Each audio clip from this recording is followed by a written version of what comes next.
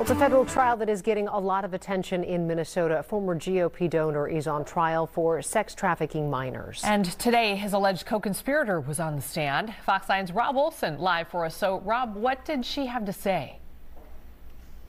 Well, she is still on the stand as I walked out here now. So she has been talking about a lot of different things here. Gisela Castro Medina was charged initially as a co-conspirator with Anton Lazzaro and pled guilty in December. This is a key witness for the prosecution as she detailed how she met Lazzaro, how she said she became his recruiter, how she got paid, how other girls got paid in this, and then eventually how she was paid to maintain her silence.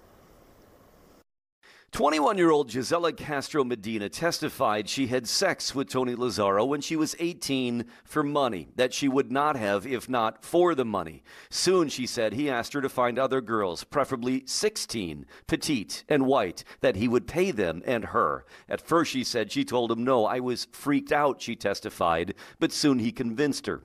The prosecution showed multiple screen captures of Snapchat messages she sent to other girls recruiting. I never mentioned having sex with him, but I would mention he's a sugar daddy. I think most people are familiar with what a sugar daddy is and what they do. She said Lazzaro paid her in cash and supplied her with a steady stream of Adderall, that she was heavily addicted, said he quickly became her entire world. She began trying to recruit other recruiters.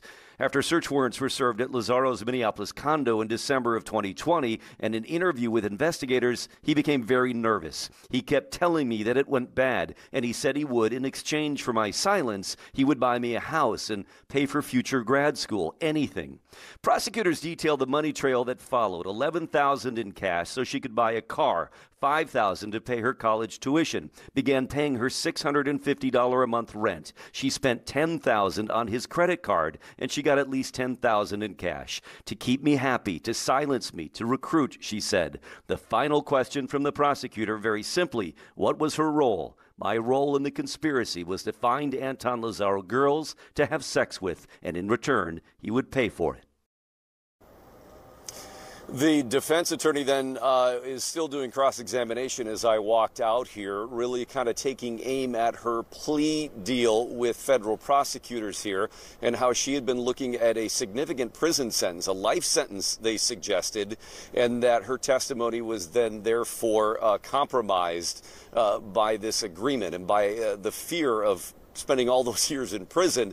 But again, it's important to point out that the prosecutors showed loads of documents here. Again, many screenshots from Snapchat that showed the conversations between her and Lazzaro, between her and other girls as well, and documented, too, the money that changed hands.